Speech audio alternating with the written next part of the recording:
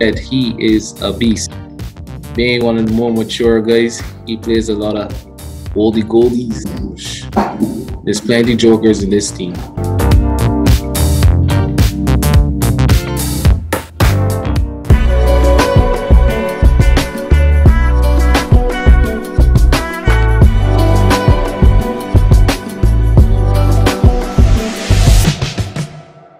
Cricket Last Words with me, Neel Khagram. Today we're joined by Carl Mez. Carl, how you doing? I'm okay. What about you? Yep, all good. So we're going to do a little teammates piece. Carl, you're over with the West Indies squad in England. But before we get into it, how have you found being in this biosecure environment? It's not very difficult for me. I'm a very quiet person. I don't really go anywhere. So it's pretty normal. It's just a little disappointing that it's my first time to England and I can't really go outside to see what's going on. So then, how was the decision to come over? I know you're part of at the time of recording, you're part of this the reserve, the reserve 11. Was it a difficult decision for you to come over? It took some time.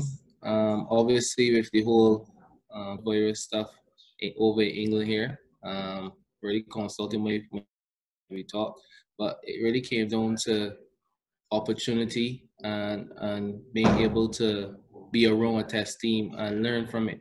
So despite all the other things, I just took this opportunity to be close to a test team and to learn as much as I could during this period. So then, for those that don't know a lot about yourself, you play for Barbados. You're an all-rounder. Would you say your strongest suit is with the bat or with the ball? Well, with the bat, but if you follow my career from before, I was a bowling all-rounder in the first couple of years I started. It's only last season, that I started to be a batting all-rounder. But I favor the bat more than the ball. And then, who are your heroes growing up? Pardon me? Who were your heroes whilst you were growing up that you kind of? I really had none. At one point, Dwayne Smith, I used to look up to him when I was younger. But obviously, Brian Lara was the standout for me as a batsman. I used to look up to both of those players. And we said you're part of the reserve team at the moment. Is the end goal in your career to represent West Indies in the full test team? Yeah, for sure. I'm looking forward to any opportunity if it's presented. I'm here working hard with the team. It's a very good environment, a very high performance environment. So I'm very thankful for it. So any opportunity presented, hopefully I will just take it with both hands. Perfect. Can't wait to kind of get into your insight into your teammates. Let's have this discussion now. I would say Keon Harding. Man, he's always going. He's like a perfectionist to me. I think he's a very good professional athlete. Very young too, so it's very good for a young professional to be so. To him to be working so hard, to have a great work ethic. Even like today is the off day, he wanted to go and do some stuff. The coach actually had to shut that down. A lot of youngsters here who are willing to put in the work, but as I said, he is a beast when it comes to trying to get everything started. Sunil Ambers, my good friend Sunil Ambers.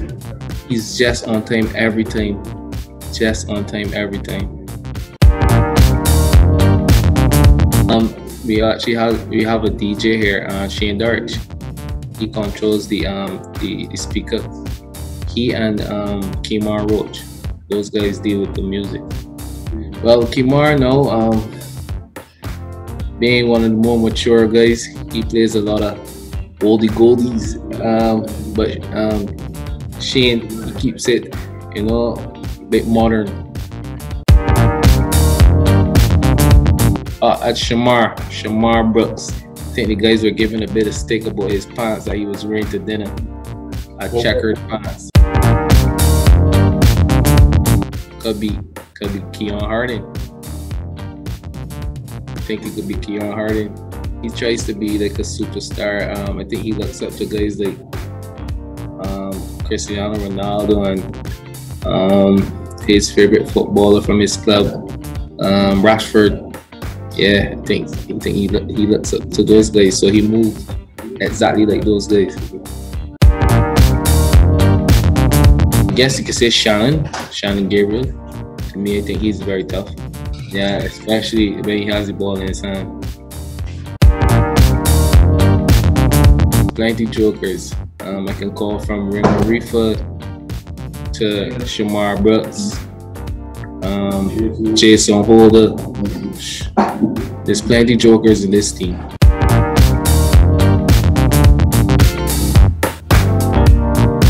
don't want to blow my own trumpet, but I really think that naturally I have it. It just would be to put in the hard work like the rest.